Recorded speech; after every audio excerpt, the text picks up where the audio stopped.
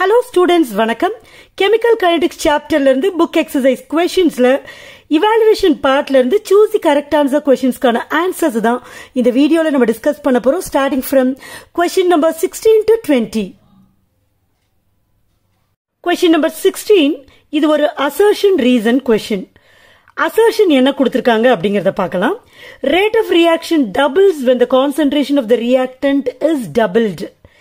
If it is a first order reaction, ஒரு first order reaction na concentration double பண்றப்ப rate of the reaction double ஆகும். இதுதான் assertion. இதுக்கு காரணம் reason என்ன சொல்லிருக்காங்கன்னா rate constant also doubles அப்படின்னு சொல்லிருக்காங்க. So இந்த assertionையும் reasonையும் நம்ம ஆராய்ஞ்சு observe பண்றப்ப நமக்கு நல்லாவே தெரிஞ்சிருக்கணும் rate of the reaction double ஆகும். Concentration of the reactant double பண்றப்ப அது ஒரு first order reaction தான். So கண்டிப்பா assertion is true. ஆனா அவங்க கொடுத்திருக்கிற reason பாருங்க rate constant also doubles. Rate constant double ஆகும்னு சொல்லிருக்காங்க. But rate constant ஒரு constant இல்லையா? ஒரு given temperatureல அது constant தான் இருக்கும், double ஆகாது. ஒன்னு. ரெண்டாவது என்னன்னு பாத்தீங்கன்னா rate constant does not depend upon the concentration. So கொடுத்திருக்கிற assertion correct, reason தப்பு. இந்த questionக்கான right answer option C. Assertion is true but reason is false. Next 17th question. The rate constant of a reaction is 5.8 into 10 power minus 2 per second. The order of the reaction is. 4 options கொடுத்திருக்காங்க. பாருங்க rate constant ஓட value கொடுத்திருக்காங்க. rate constant கொடுத்துட்டு order கேக்குறாங்க. எப்படி கண்டுபிடிக்கிறது அப்படின்னு பாத்தீங்கன்னா இங்க நம்ம ஸ்மார்ட்டா திங்க் பண்ணணும். rate constant ஓட யூனிட்ட பாருங்க. rate constant ஓட யூனிட் என்ன இருக்கு? per second ன்னு இருக்கு. இதுதான் நமக்கு ரொம்ப ரொம்ப இம்பார்ட்டன்டான ஹிண்ட். பிகாஸ் ஒரு ஃபர்ஸ்ட் ஆர்டர் கைனடிக்ஸ் ஆன ரேட் கான்ஸ்டன்டோட யூனிட் தான் பெர் செகண்டா இருக்க முடியும். therefore the order of the reaction is first order. Option A is the correct answer. Okay. Next 18th question. For the reaction பாருங்க N2O5 gas gives 2NO2 gas plus half O2 gas. The value of rate of disappearance of N2O5 is given as 6.5 into 10 power minus 2 mole per liter per second.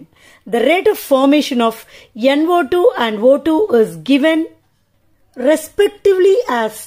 Given respectively ன்றப்ப அந்த respectivelyக்கு இந்த கொஸ்டினை பொறுத்த வரைக்கும் ஒரு importance இருக்கு. என்னன்னு பார்க்கலாம். இந்த கொஸ்டின்ல கொடுத்திருக்கிற ஈக்குவேஷன், இந்த ஈக்குவேஷன் தான் decomposition of N2O5. N2O5 reactant, NO2வும் O2வும் product. With time இந்த கான்சன்ட்ரேஷன் என்னாகும்? ரியாக்ஷன் நடக்க நடக்க குறையும். அதனாலதான் இங்க மைனஸ் சைன். சோ இது வந்து rate of disappearance of N2O5 அதோட வேல்யூவை கொடுத்துட்டாங்க. நமக்கு என்ன கேக்குறாங்க? ரேட் ஆஃப் ஃபார்மேஷன் ஆஃப் NO2வும் O2வும் கேக்குறாங்க. ரெஸ்பெக்டிவ்லின்னு சொல்லிருக்காங்க. அப்ப முதல்ல நம்ம சொல்ற வேல்யூ NO2 ஓட தான் இருக்கணும், அடுத்த வேல்யூ O2 ஓட தான் இருக்கணும். முதல்ல இந்த ஈக்குவேஷனுக்கான rate of formation, rate of டிசப்பியரன்ஸ நம்ம எழுதலாம். இப்போ N2O5 அப்படின்னு சொல்றப்ப குறையும், minus d N2O5 by dt. This is equal to, இங்க என்ன கோஎஃபிஷியன்ட் இருக்கோ அதை 1ஆல டிவைட் பண்ணணும். சோ அங்க 2 இருக்கா? So 1/2 d. இங்க பாருங்க மைனஸ் போடல, ஏன்னா ப்ராடக்ட் கான்சன்ட்ரேஷன் என்ன ஆகும்? இன்க்ரீஸ் ஆகும். d யார் இருக்கா? NO2 இருக்கு by dt. இது யாருக்கு ஈக்குவல்? 1/2 ஓட ரெசிப்ரோக்கல் போடணும். 1/2 ஓட ரெசிப்ரோக்கல் போட்டா 2ன்னு வந்துடும். Okay. dO2 by dt. So இது மூணுமே ஈக்குவல். இது மாதிரி எந்த ரியாக்ஷனுக்கும் நம்மளால எழுத முடியும் based on the concentration of reactant product. அது தெரிஞ்சாதான் உங்களுக்கு இந்த சம்ம சால்வ் பண்ண முடியும். இப்ப இதை வந்து கொடுத்துட்டாங்க. ஃபர்ஸ்ட் இதை கேட்கறாங்க, அதுக்கப்புறம் இதை கேட்கறாங்க. ஸோ முதல்ல நம்ம இதை எடுத்துப்போம், இதை கால்குலேட் பண்ணுவோம். பாருங்க நமக்கு இதுதான் வேணும், rate of formation of NO2. அப்ப நான் என்ன பண்றேன் உங்களுக்கு புரியறதுக்காக முதல்ல இதை அப்படியே எழுதிடுறேன். half d NO2 by dt is equal to இதன minus d N2O5 by dt. ஓகேவா? அடுத்த ஸ்டெப்பில் நான் என்ன பண்ணுறேன், இந்த 2வை இந்த சைட் கொண்டு போகிறேன். என்னாகும், மேலே போயிடும். பையில் இருக்குல்ல, ஈக்குவல் டு தாண்டி போகிறப்ப இன்டூன்னு ஆகிடும். ஸோ இது மட்டும் இருக்கும். ஸோ இதை தான் நம்ம கண்டுபிடிக்க போகிறோம். dNO2 by dt. ஓகேவா? திஸ் ஈக்குவல் டு இந்த 2 இங்கே வந்துடுது இல்லை, 2 இன்டூன்னு ஆகிடும். இப்போ இதை நம்ம எழுத தேவையில்லை, இதோட வேல்யூ தான் இங்கே கொடுத்துருக்காங்க. ஸோ அதை எழுதிடலாம். 6.5 into 10 power minus 2 mole per liter per second. இப்போ இதை மல்டிப்ளை பண்ணுங்களேன். 2 into 6.5 என்ன வரும்? 2 5 are 10, மீதி 1, 2 6 are 12 plus 1 13. ஒரு டிஜிட் முன்னாடி பாயிண்ட் வைக்கணும், பாயிண்ட் வச்சிடலாம். பட் நீங்கள் கொடுத்துருக்க 4 ஆப்ஷனில் பாருங்கள் 13 எதுவுமே இருக்காது. அப்போ என்னாகும், இந்த டெசிமலை முன்னாடி கொண்டு போகிறோம். அப்போ 1.3 ஆக்குறோம். ஓகேவா? அப்போ ஒரு இன்டூ 10 பவர் இது என்ன ஆகிடும், -2 -1 ஆகிடும். இந்த இடம் நீங்கள் நல்லா கவனிக்கணும். 13 தான் வருது. 2வையும் 6.5ஐயும் மல்டிப்ளை பண்ணால், ஆனால் நம்ம ஆப்ஷனில் கொடுத்துருக்கிற ஆன்சர்ஸ் மாதிரி தான் நம்ம பதில் சொல்லணும். அதனால இந்த டெசிமலை நான் உள்ளே கொண்டு போகிறேன். ஸோ உள்ளே கொண்டு போகிறப்ப என்ன பண்ணுறேன், 10ஆல் நான் மல்டிப்ளை பண்ணாதான், அதாவது 1.3 into 10 போட்டால் தான் இந்த 13 கிடைக்கும். ஸோ 10ஆல் மல்டிப்ளை பண்ணுறப்ப அந்த 10 into 10 power minus 2, 10ன்றப்ப 10 into 10 power minus 2, 10னா 1. So இது ரெண்டுத்தையும் மல்டிப்ளை பண்ணுறப்ப 10 power minus 1 வரும். அதனால 10 power minus 1 போட்டுறேன். Mole per liter per second. இதுதான் rate of formation of NO2க்கான answer. இன்னொரு கொஸ்டின் என்ன இருக்கு, rate of formation of oxygen. அப்போ dO2 by dt. ஆனால் இங்கே ஒரு 2 இருக்கு பாருங்க, இங்கே இருக்கும். அதை நான் இஸ் ஈக்குவல் டு தாண்டி இங்கே கொண்டு வருவேன். அப்போ 1/2 ஆகிடும். எங்க இதை மட்டும் வச்சுக்கிறேன். இதே மாதிரி இதை எடுத்துட்டு இதை எழுதுறேன், இப்படியே வச்சிருக்கேன். அப்போ இது வரும். இதுக்கு தான் வேல்யூ தெரியும்ல. Into 6.5 into 10 power minus 2 mole per liter per second. This is equal to, இப்போ 2ஆல் இது கேன்சல் பண்ணணும். இப்போ 3 2s are 6, 5ல 2 2s are 4, மிச்சம் 1 இருக்கும். 5 2s are 10 into 10 power minus 2 mole per liter per second. இதோட வேல்யூ முதல்ல சொல்லணும், இதோட வேல்யூ ரெண்டாவது சொல்லணும். இது ரெண்டும் சேர்ந்த மாதிரி என்ன ஆப்ஷன்ல இருக்குன்னு பார்க்கலாம். 3 ஆப்ஷன்ஸ்ல பாருங்க. 1.3 into 10 power minus 1 வேற எங்கேயுமே -1 வரல. நமக்கு இப்ப ஒரு answer 10 power minus 1. So option C is the correct answer. Rate of formation of oxygen க்கு இதை தான் நம்ம கண்டுபிடிச்சிருக்கோம். Okay, let us move on to the next question. During the decomposition of hydrogen peroxide to give dioxygen, 48 gram of oxygen is formed per minute at certain point of time.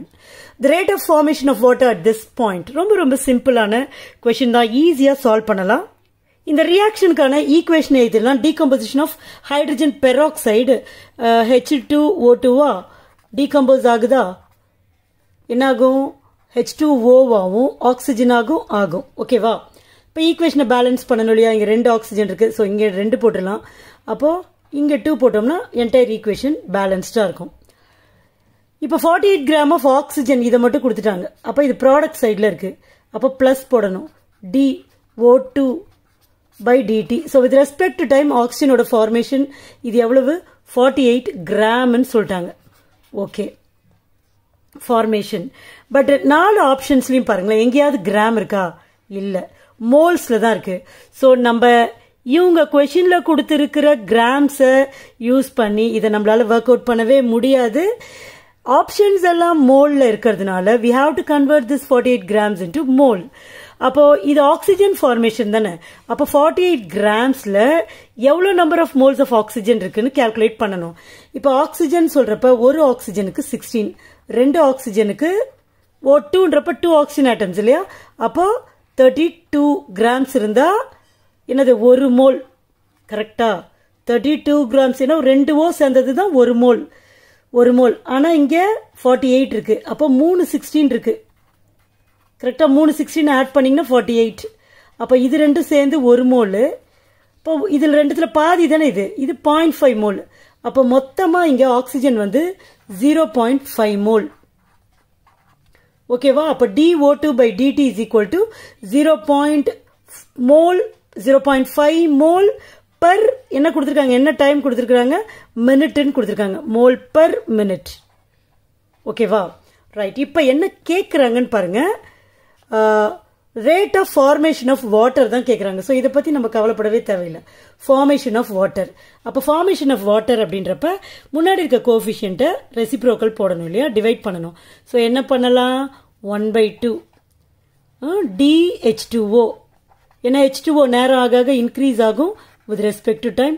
This will be equal to DO2/dt. கரெக்டா? நான் இதை எழுதல, இது ரெண்டு மட்டும் தான் எழுதியிருக்கேன். ஏன்னா இது ரெண்டு மட்டும் தான் கொஸ்டின்ல கேட்டிருக்காங்க. இப்ப பாருங்க, இது கொடுத்துட்டாங்க, இதை கேட்கிறாங்க பாருங்க, rate of formation of water. அப்ப இதுதான் ரேட் ஆஃப் ஃபார்மேஷன் ஆஃப் வாட்டரோட மேத்தமேட்டிக்கல் ரெப்ரசன்டேஷன். அப்ப இந்த 1/2 இங்க வேணாம், இதை அங்க எடுத்துட்டு போயிடுறோம். This is equal to 2 into, sorry இங்க பாருங்க 0.5 போட்டால, இது ஒரு 1 மோல், இது ஒரு 0.5 மோல், ரெண்டுத்தையும் சேர்த்தா 1.5 மோல். ஓகேவா? 1.5 மோல். இது ஒரு 1 மோல், இது ஒரு 0.5, 1.5 மோல். ஸோ இந்த 2 இங்க எடுத்துட்டு வரோம். DO2/dt யோட வேல்யூ 1.5 மோல் இன்டூ 1.5 போடுறோம். So this is equal to 3.0 mole per minute. ஆப்ஷன்ஸ்ல பார்ப்போம் எங்க இருக்கு அந்த ஆன்சர்னு. பாருங்க, 3.0 மோல் பர் மினிட். அதனால இந்த கொஸ்டினுக்கான correct answer option D. Okay, option D. Next, question number 20. If the initial concentration of the reactant is doubled, the time for half reaction is also doubled. Then the order of the reaction is. Question நல்லா புரிஞ்சுக்கோங்க. என்ன கொடுத்துட்டாங்க? Initial concentration of the reactant. எப்பவுமே initial concentration நம்ம A0 கொடுத்திருப்போம். இதை double பண்றோம். 2 into A0 ஆயிடுதா? The time for half reaction is also doubled. அப்போ half life period T half னு சொல்றோம். அப்போ T halfும் டபுள் ஆயிடுது. அப்படின்னா ஆர்டர் என்னன்னு கேக்குறாங்க. அதாவது n is equal to என்னன்னு கேக்குறாங்க. எப்படி கண்டுபிடிக்கிறது? ஒரு விஷயம் நம்ம நல்லா புரிஞ்சுக்கணும். சப்போஸ் இது ஃபர்ஸ்ட் ஆர்டர் ரியாக்ஷனா இருக்கலாமா அப்படின்னு நீங்க யோசிச்சீங்கன்னா கண்டிப்பா இந்த ரியாக்ஷனோட order will not be equal to 1. ஏன்? நம்ம ஏற்கனவே படிச்சிருக்கோம், T half is equal to 0.6932/k. ஒரு ஃபர்ஸ்ட் ஆர்டர் கைனடிக்ஸ்க்கான half life கான எக்ஸ்பிரஷன் எங்கேயுமே பாருங்க A0 இல்ல. So half life of a first order kinetic is independent of initial concentration.